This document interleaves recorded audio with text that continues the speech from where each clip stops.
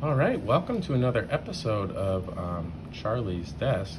Today I'm going to talk about the Humble Slate and Stylus, which was the first way of making braille. And you basically, this one is made out of aluminum, and it has a hinge with two equal-sized plates. One is perforated with holes that make the braille cells, and then you sandwich a piece of paper in there, and then you use your stylus, which is just kind of like a little nail almost for pushing in pieces of paper. And you actually, so you have to write, instead of writing from left to right, you have to write from right to left, and you have to be writing backwards. So that's it makes it sound kind of harder than it is. But this is sort of a mini slate and stylus. It's 6 by 19. That is, it is 19 cells wide, and there is 6 rows of them. So it's for making notes, and I'll just demonstrate how it works. There's two sort of like little teeth that you can line up your note card with if you're making. So then it will sandwich it, teeth bite down, and then I'll write in the middle, and I'll try and do a good job. But so I'm starting on the right side and going over to the left, and I'll see if I can work this in my head.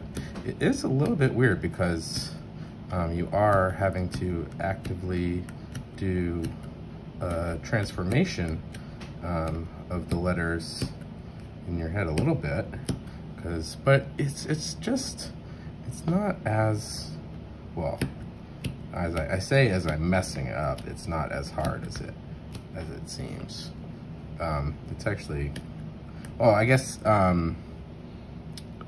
once you yeah, here, clearly I can't talk at the same time as I'm doing it, so, and I've also sort of lost track of what I'm saying. So welcome to my, oh, running out of space. Uh-oh, okay, no, I got it, guys, I'll be okay. Yeah, so this actually was invented by Charles Barbier in response to Napoleon demanding a way that soldiers could communicate silently and in the dark. You know, which is that led to some good inventions, and then it didn't really work. He used a sort of slate and stylus. So you clamped a piece of paper in, and you used this little nail to, you know, put the markings in, and then you could communicate silently about, I don't know, whatever Napoleon told you to, I guess. And so this was shown at the School for the Blind, and where Louis Braille was a student, and he took the size of the cell and he cut it down so it just perfectly fits one finger pad, 2 by 3, and the rest was history. And maybe I'll finish this. I don't know. I'm getting closer, and then we'll see how I did. Braille is a hard class. I really liked it. Okay, so I'm taking it out, and it says, welcome to my YouTube channel. Yeah, so here, up there, hold it up on an angle so you can kind of see.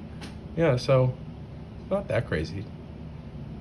Anyways, the Humble Slate and Stylus, the first way of making braille. This is the slate, this is the stylus. Oh, and you can use the bottom end of this stylus to erase your braille.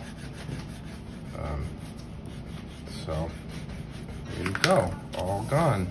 But erasing braille is like, kind of gets messy. Anyways, thanks for watching, bye.